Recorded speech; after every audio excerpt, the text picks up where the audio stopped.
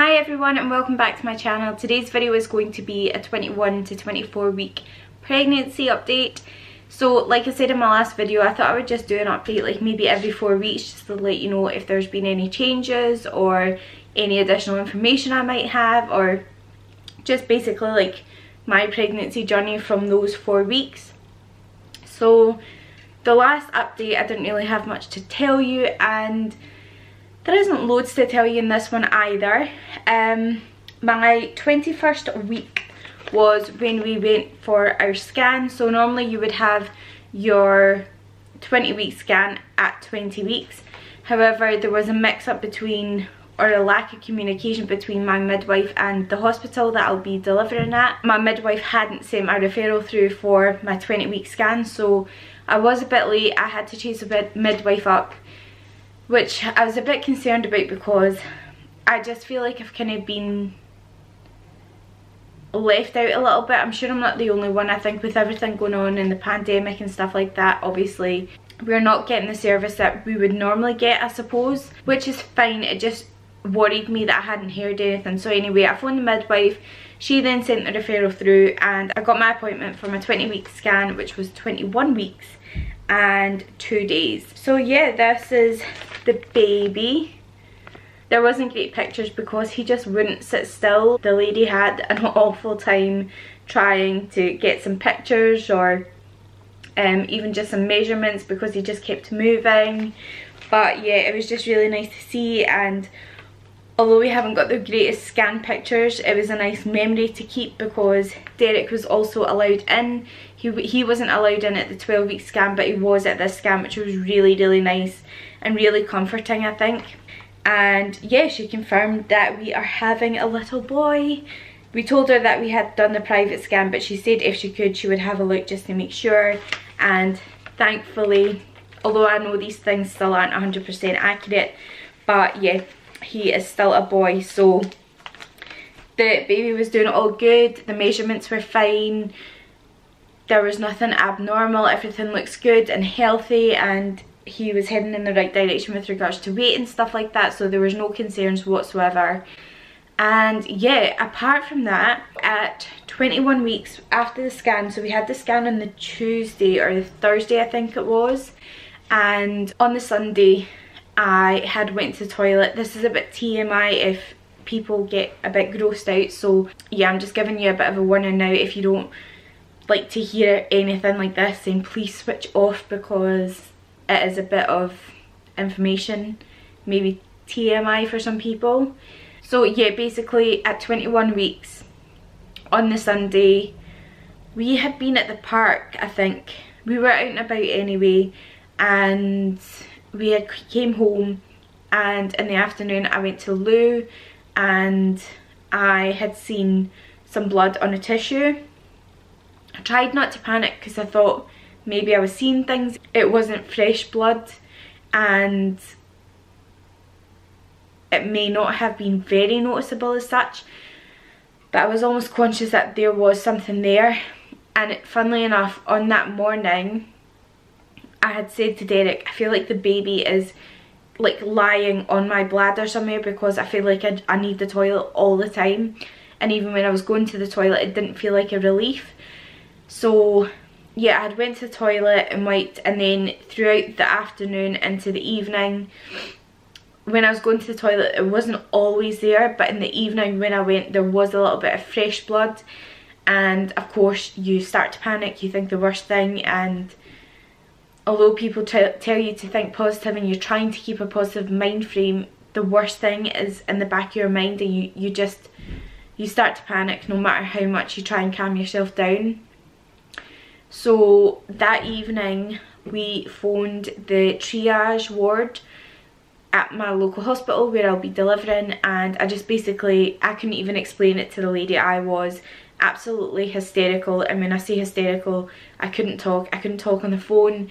When I felt like I was getting myself together, I was just absolutely breaking down. So Derek eventually had to take the phone from me, and he just explained to the midwife what I had found and how I was feeling and stuff like that. And they said basically because it wasn't fresh blood and stuff like that, normally what they would do is just leave us in case we were obviously more concerned about it. but because I had got myself so upset and I was in such a state, they wanted to see me just to make sure that everything was okay. So that evening, Sophia had literally, she was in her bed and she was just on her tablet for a little bit, and we went and got her ready and we took her down to my parents, and then we went into the hospital. And excuse me, it was, again, obviously with the whole COVID situation, it's a bit of a weird atmosphere because you're walking into this labour ward and you can hear and see like everybody else's babies and stuff like that, but it was also still very surreal, like nobody was on like the corridors or stuff like that. It was very, very strange. But we got put into a room. The midwives came and done a urine sample. They took that away. They had asked me to wear a sanitary towel from when I left the house till I got to the hospital, and when we got there it was absolutely clear. So they took that away, they done the urine sample and they took that away from me as well. The doctors then came in and they done an internal check down below, obviously, which was not very nice. I say it wasn't very nice, it wasn't like uncomfortable or anything like that, but they basically come in and they take a swab down below just to make sure that your cervix hasn't opened and that like your fluid is still there. And the most awkward situation is because they have to insert the swab for 5 minutes and then they have to take it out and then they have to put it in this fluid for another 5 minutes so that they can make sure that your fluid is still intact. So you're basically lying there with your legs wide apart. Derek was to the right side of me and I had the midwife who was standing over me with the swab tucked in, and then there was an additional trainee midwife who was there as well. So you lose all your dignity when you're having a child. Like, let me tell you, I had no fear whatsoever when I was giving birth to Sophia, but you kind of forget about that and then you go into something like this and it kind of reminds you that you're heading for a whole different level of things. So anyway, we just stood there, they stood there, I lay there, Derek sat there, and we tried to make the most awkward conversation for 5 minutes. Anyway, after all of that, thankfully my fluid was still intact, my cervix was still fine, everything looked good, but they wanted the doctors to come in and double check anyway, so that was fine. Then the doctors came in and it was a male doctor who was very young, and I'm just like, oh my god, like I can't believe this is happening to me. Like, obviously Derek was there, which was fine, but it's just like, I don't know, when you see a man and he's gonna look at your bits, it's like, I think you always get that feeling. Anyway, he was the nicest person, but he was waiting for his female colleague, which was amazing because it was her that was gonna do the other check. But it didn't help because he was still standing at the bottom of the bed whilst this internal check was going on. Anyway, the doctor double checked my cervix again, everything was absolutely fine, it looked brilliant, everything was still where it should be, and the urine sample came back and it did show that I had a urine infection. So when the midwife first came in and she told me that it might be a urine infection, she did say that they would give me antibiotics and stuff. However, when I asked the doctor like what's the next step, like what do we do, they said basically I would phone the midwife on Wednesday because they would have my results in, and they wanted to check that there was no thrush on the swab, and if it wasn't thrush and it was a urine infection, then I would get antibiotics, which I found quite weird because I didn't understand why you would wait for those results to come back if you already knew it was a urine infection kind of thing and not give me antibiotics. Anyway, we got home, it was like the early hours of the morning, so we were just like, I was absolutely emotionally and physically drained. I think that whole situation, like I said, you think the worst, which is horrible, and you try and train your brain into thinking that it's okay. But I had never ever experienced any spotting or anything like that, anything blood related with Sophia during my pregnancy, so this was the first for me. I know it's very, very common, and that's what the midwife had said to us on the phone. Bleeding or spotting is very, very common, as long as you're not in like your first 12 weeks and it's not fresh blood constantly, then they're not highly concerned. But to tell somebody that who has a baby in their stomach and try and get somebody to calm down is just, I don't understand how anybody could be that calm about that situation. I don't know, maybe if you're used to it from previous pregnancies you would be fine, but for me, I just overreacted. I was really concerned. I was concerned about the baby and I just wanted to make sure everything was okay. The other thing they done was they monitored the baby's heartbeat and stuff like that, just to make sure there was still a heartbeat there and it was fine, and he was moving away and he was absolutely fine. But yeah, it was a very scary situation being in that hospital at that time. But when you get the kind of reassurance from the doctors and the midwife that everything's fine, you're kind of like, right, okay, good. So we went home, and I had never and have never suffered from a urine infection. I have no idea what they feel like. I couldn't tell you the symptoms of them because it's nothing that I've ever had to kind of look into.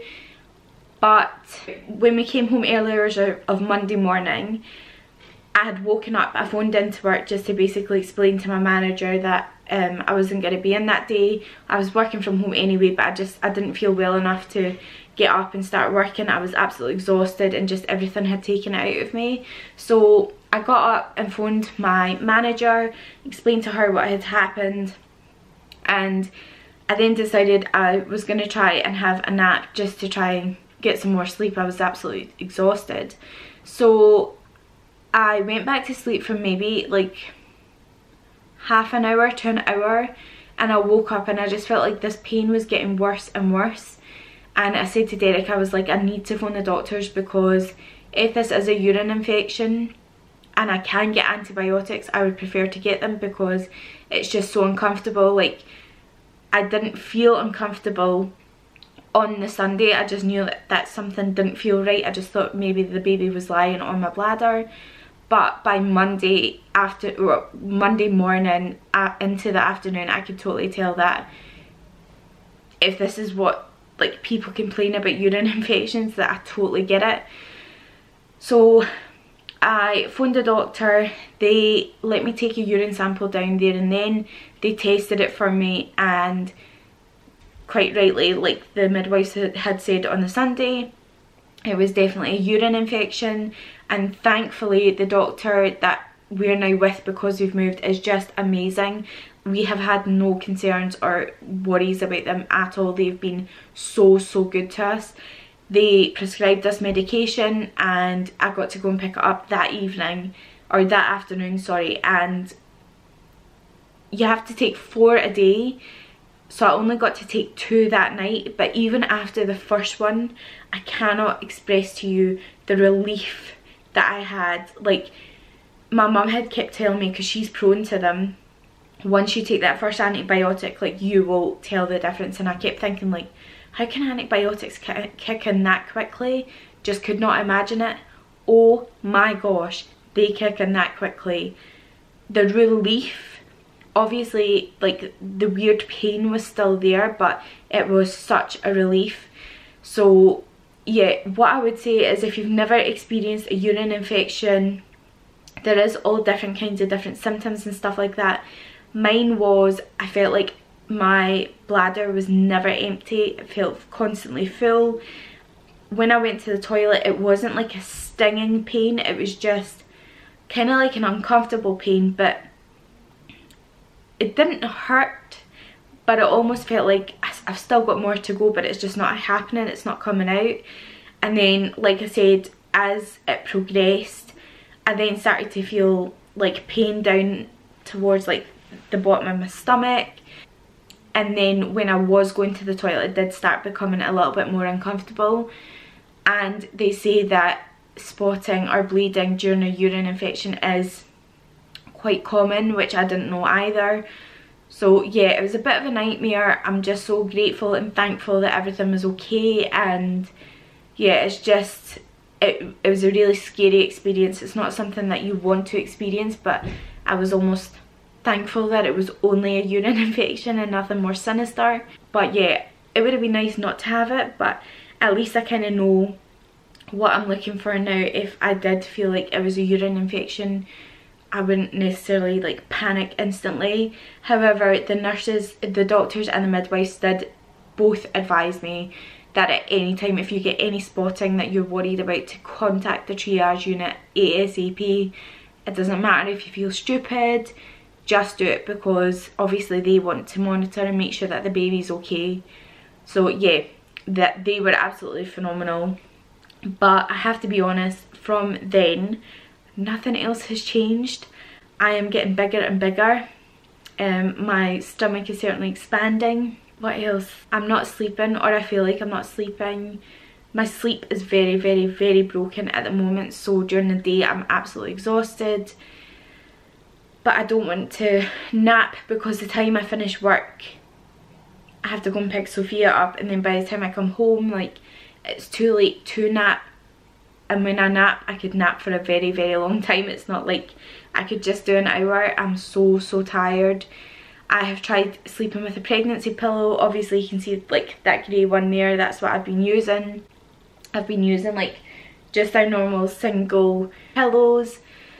I've been using the duvet cover, like just kind of crunching it up and using that. I've been using the little pillow, I've used the big pillows, and yeah, just I get uncomfortable with a big like maternity pillow because I feel like it falls off the bed, or I'm constantly moving from side to side, so I then need to move the covers off so I can move the pillow to the left hand side and then pull the covers back up, and then vice versa for the other side. So yeah, sleeping at the moment seems non-existent, so I don't know if that's my body trying to tell me like I'm getting prepared and you're not getting any sleep anytime soon.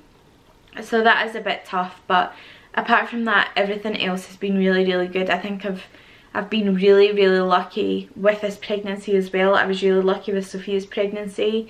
But yeah, I just overly feel blessed and grateful for the experience that I've had so far, and hopefully it just continues like that as well.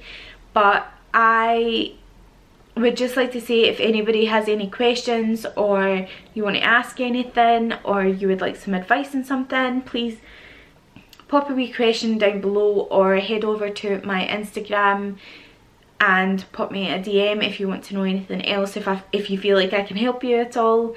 Like I've said previously, this is my second pregnancy, my second baby, but it feels like the first. It's been so long since we've had Sophia, so I feel like I'm learning all over again, and they say that no pregnancies are the same and no babies are the same, so we shall see. So far I'd say like things have been slightly different with this pregnancy than with Sophia's. But yeah, if you have any problems, please just pop them below and let me know. So I will go ahead and give you a bum shot. I have never done this and I feel so blooming nervous for some reason. I don't know why. My body is very different because I am a bigger girl, plus size. My bump is very different to a lot of other people, so please do not judge, please do not comment any nasty comments. This is just me. But I just thought, do you know what, I want other people to feel comfortable enough as well. And if you are plus size and you feel like your body's not the same as everybody else's, it's not. Everybody's body is different, and I have suffered that a little bit by thinking, oh my gosh, I don't look like a normal pregnant person, but I don't, and nobody does. There's not like a pregnant person's body, we're all different. So yeah, I'm just gonna go ahead and show you my bump and let you know, or let you see what it looks like. So there we are.